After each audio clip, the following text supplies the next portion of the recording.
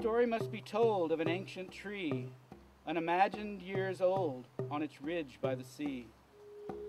How once it was part of a forest of trees, all its own same kind, their leaves rustling in the breeze. How the others died off, one by one, till only it was left, alone in the sun. Then weeds overgrew its once unique place, and goats ate its children right at its base. And sad is the tale of this wondrous palm, but the saddest part is yet to come. For one day soon, by herself she will die, no one to witness, no one to cry. And here I will end, my tale is no lie, of the lone Lo'ulu of Molokai. I've seen it happen to about 12 species already, where I see the last one die out.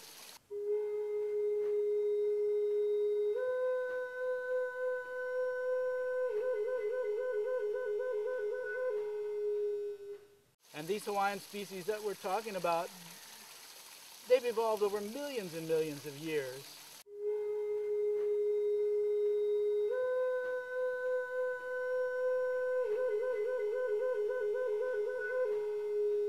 So these are really ancient things, and we're seeing their last stand.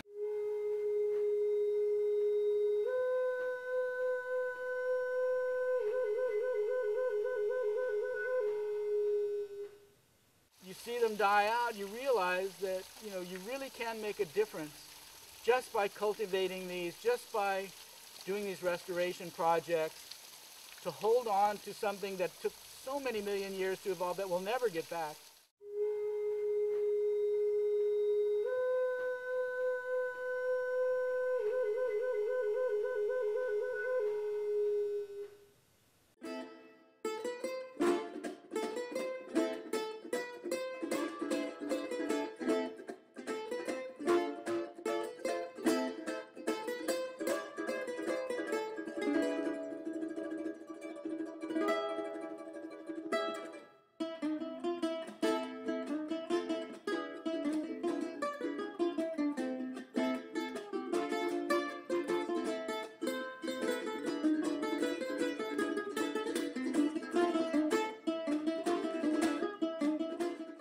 Takes it really hard when one dies, and it's a very emotional job when you're working with really rare plants, when there's only 3 or 4 left in the wild. I've only been in the job for almost 3 years, and these plants that I've been checking for 3 years, and then all of a sudden one of them dies, it's very emotional for me.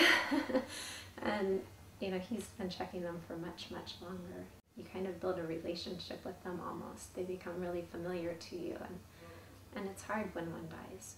We're losing species very rapidly. I have seen about 12 species go out and die out in the wild myself, and some of the ones that I have worked with, particularly this Hibiscadelphus hualalaiensis on the Big Island. I remember getting a call from John Giffen, the district forester, saying, "Oh, you better come on over to the Big Island. I think the last tree has died." And I remember he and I going to the tree at Puvava, and yes, it was dead, and there were still fruit seeds on it. And we had a moment of silence there. We took off our hats and thought about it. And I remember just thinking, if we really had done nothing, this species would be absolutely gone now. The last wild tree of Hibiscadelphus hualalaiensis died in 1992. Fortunately, seeds were collected and propagated, and 12 cultivated trees were planted in the Pu'uva'ava'a Plant Sanctuary. Mid-elevation plant nurseries on Hawaii, Maui, Oahu, and Kauai propagate and cultivate many of Hawaii's most threatened and endangered plant species. These Division of Forestry and Wildlife facilities are the heart of rare plant restoration efforts in Hawaii. In order to grow these endangered species, plants and/or seeds need to be collected. Carolyn Korn at the Division of Forestry and Wildlife wanted someone to start growing all these endangered species.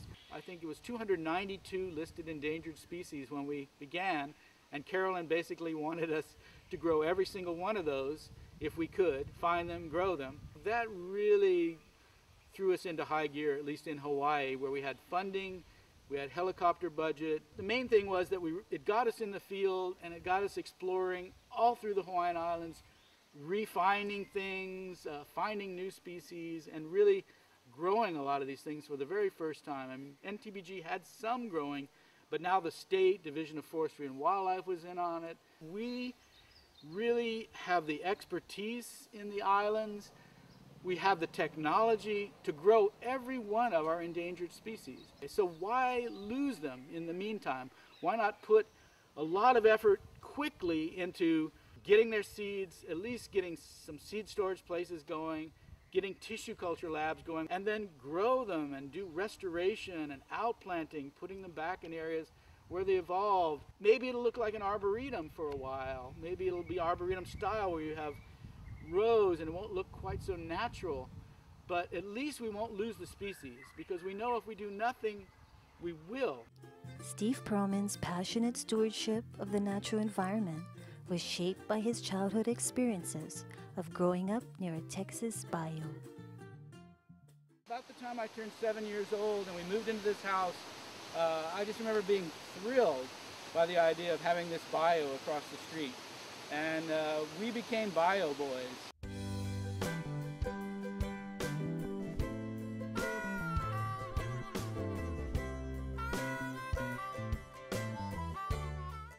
All these snakes on the bayou. The bayou was really wild. We didn't even know if they were poisonous. We didn't know if they were water moccasins. There were even alligators in there. My family remembers this, that I raised all these snakes that would get loose sometimes in the house and end up in my dad's shoes. And I was also into scouting, Cub Scout, and then a Boy Scout, and later an Explorer Scout. A lot of stuff outdoors.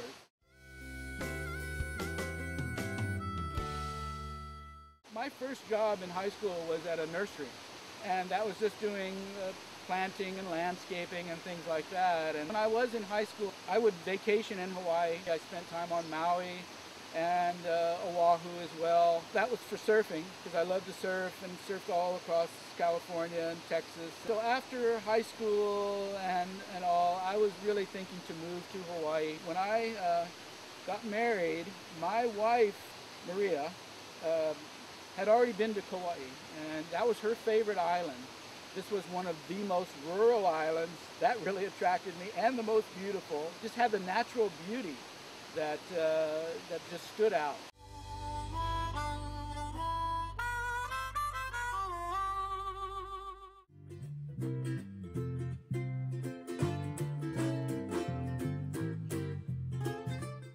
My very first job I got here was with Olapua Gardens. They were just starting out this botanic garden, and one of the things they wanted to do was put in a native Hawaiian landscape. I was starting to take some courses at KCC, the Kauai Community College. The botanical garden here, National Tropical Botanical Garden, was just getting started in 1970. And so I wanted to do a project on endangered species. So I came to the botanical gardens and met with their botanist, Daryl Herbst. Daryl had been hired by NTBG because I think he knew more about endangered species than any of the other botanists at that time. At the end of our course, Keith actually hired me as the nurseryman, and I told him I really want to be a field botanist. This is where I'm aiming. I want to be like Daryl. So Daryl was really a huge influence on me. I would either hike with Daryl Herbst or I would bring in my own collections and he would help me identify them. Daryl didn't like climbing trees or doing cliff work, and so that kind of became my niche, was that he would send me up the tree to get seeds of Coquia kauaiensis or go out on the cliff for him to get something that he saw out there. So my very first years with Daryl were pretty much filling this niche of the tree climber. It was just like send the monkey up the tree because I knew how to climb trees. Other individuals who greatly influenced Steve were botanist Harold St. John, Ray Fosberg, John Obata, and Ken Wood. A lot of what I got from Dr. St. John anyway was that I should make a lot more collections, and that when I do, make sure they're large, really try and document everything. And so he really set me on the road, I think, to formalizing my collections. He did start me making a log of my numbers, which I started at number 1, and now I'm up to 22,500. Chipper Wickman, CEO and Director of the National Tropical Botanical Garden, fondly recalls a botanizing expedition with Steve in the upper Limahuli Valley on Kauai. I remember one day when Steve and I had been collecting in Limahuli, and one species in particular we had been looking for about a year and a half was a native Pritchardia. We were certain Limahuli had to have Pritchardia, although the lower valley had really been denuded of these palms, probably because of rats and feral cattle that had been in the bottom. And one day, as we were up about 1,500 feet on the side of the cliff, Steve looked across and we spotted some. We made a collection by climbing up a 6-inch diameter palm that's 30 feet up, hanging over a 300-foot cliff. Sent it off to Dr. St. John, and really for me, as exciting as that day was, what was even more memorable was getting the letter back from St. John. My recollection was it was something to the effect of another memorable find, treasure from Limahuli, Pritchardia limaholiensis, a new species. Steve worked closely with botanist John Obata throughout the 1980s. By 1985, I was hiking a lot with John Obata. We hiked together 2 or 3 times a week because I lived on Oahu. I really think a lot of my collecting style was influenced by John Obata. He had been doing his collecting from the mid-1940s, just going cross-country and through the bush. John did not carry a rope, but we would not be stopped by just a steep hill or a mountain or a knife ridge. We would just go and go and go. During the 1990s, Steve was introduced to a new hiking and rappelling partner, Ken Wood. Ken Wood, who shares an office with me, is definitely another huge influence on me. Ken and I did not start hiking together till around 1990, though. For the next 15 years or so, we did hundreds of collections together, hundreds of hiking days together. His style with me was that we were just not limited by almost anything. And there's no one else that I really hike with that I respect as much as Ken for that style, where we would each have ropes in our packs, we would have climbing belts with us, we would not be stopped by waterfalls or anything. Working together as a team, they would go to some places that other botanists had never been to before, like the Kalalau, the whole Nepali coast and the Kalalau Rim. In fact, I think between the two of them, they must have collected 12 or 13 new species from the Nepali. Steve shares a poem he wrote in 1995 when informed about the death of his friend, botanist Ray Fosberg. Gone are the ones who held the light on high to show the way, beacons of wisdom, age-old delight, men of science, pure botany. Heroes were they in a darkening world where ignorance cleared the way, taking pleasure in nature's pearls, putting names on the nameless, gods at play. Echoed names resound in chambers. Once they answered to their call. Fosberg, Degner, Harold St. John, all were spirited, leaders all. Where is their likeness here today? Explorers of mystery in a changing time. Enthusiasm bubbling over. They broke a mold of ancient clay.